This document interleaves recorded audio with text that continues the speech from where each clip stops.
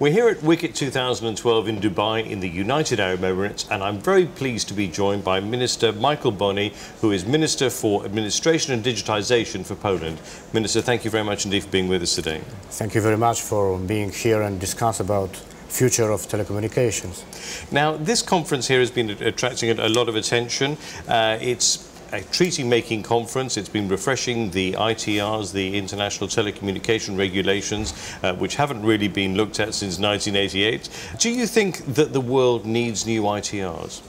First of all, I would like to stress that we need ITU, because this is a very good platform for exchanging information, exchanging experiences, and also building the bridge among regions.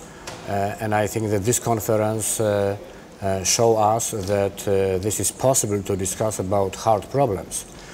We need also new ITR, new regulations, because after over 20 years we have a new situation. This new situation is connected with a meaningful role of information and new technologies, and I think that if we are discussing just now about telecommunication system and telecommunication model, we discuss about the heart of the economy and the heart of the life of the societies. So this is very important to discuss and to achieve our goals. Now, there are 2 days to go. Do you think it's possible to elaborate a new text for the treaty? It's not easy task, but I think that all partners have a good will. We discussed in Poland earlier because we opened the public discussion at the beginning of August, and we have mandate not only from government but also from the society, from many organizations, and we are ready for compromise, but we also have our red lines. It is connected with talking and preparing regulations focused on telecommunications, but not focused on internet. So we are against all aspects which are connected with content, and I think that just now we have some not clear definitions and not clear wording. So we are working for changing it, because on the one hand we want to sign this treaty, on the other hand we have no mandate to discuss about the future of internet.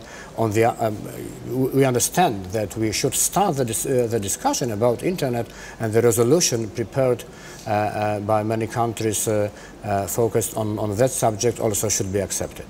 Now, you mentioned the word compromise. There's been a lot of discussions here. There's been a lot of toing and froing about what to the outside world would seem very small details here, but obviously they're very important to each party concerned. How confident are you that compromise can be reached? You know, we discussed about the preamble some hours ago. And at the beginning of the conference, Polish delegation and some delegations decided to support some words connected with respect for human rights. And after many days of discussions, it was some differences among countries, and the Secretary General said that okay, we are United Nations organization, so we are working under Declaration of Human Rights. So it should be simple to show that we are not against, and to give the signal to the public opinion that okay, we are thinking about technology, but in the modern world technology connected with information is also very crucial for respecting human rights. Finally, what do you hope will be the outcomes of this conference?